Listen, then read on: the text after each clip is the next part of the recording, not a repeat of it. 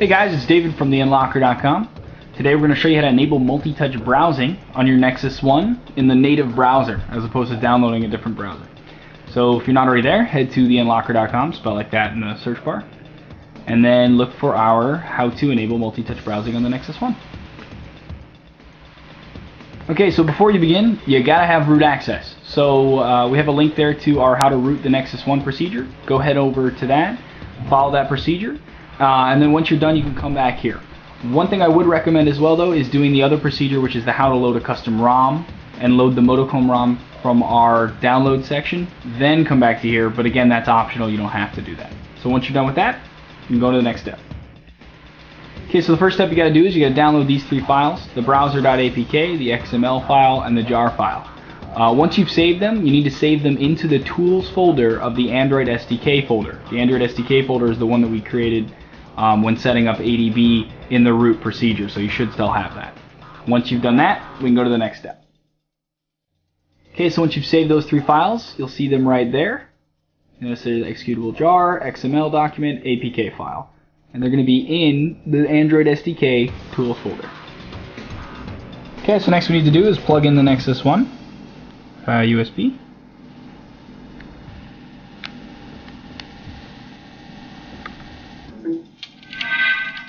Okay, and ignore whatever's coming into the notification menu. But you're going to go to Settings, Applications, Development, and make sure that USB debugging is checked. You can hit home and go to the next step. Okay, so next thing we need to do is open the command prompt. You can do that by typing cmd and hitting enter. And then there we have the command prompt. Okay, now the command prompt is open. We're going to type what's written in the procedure. Don't need to copy it from here, you can copy it from our actual procedure underneath the video on our site. Because I know it's probably hard to see here.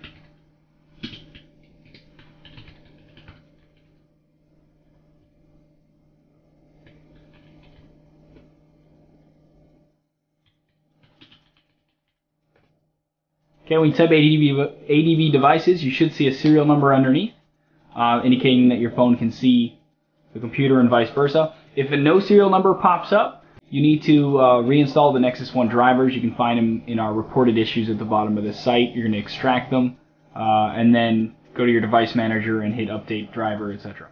So you'll see it there. Okay, after we see the serial number, we can type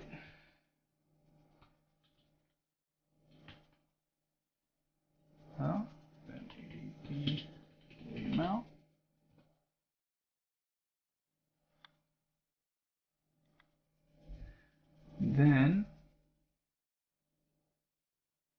okay, move system app push.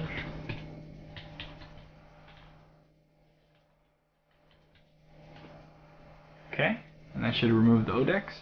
Then ADB push space browser .apk, and keep in mind that all the stuff we're typing here is case sensitive, so the capital B in browser for both the last two steps.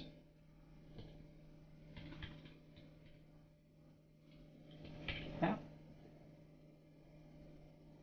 Okay.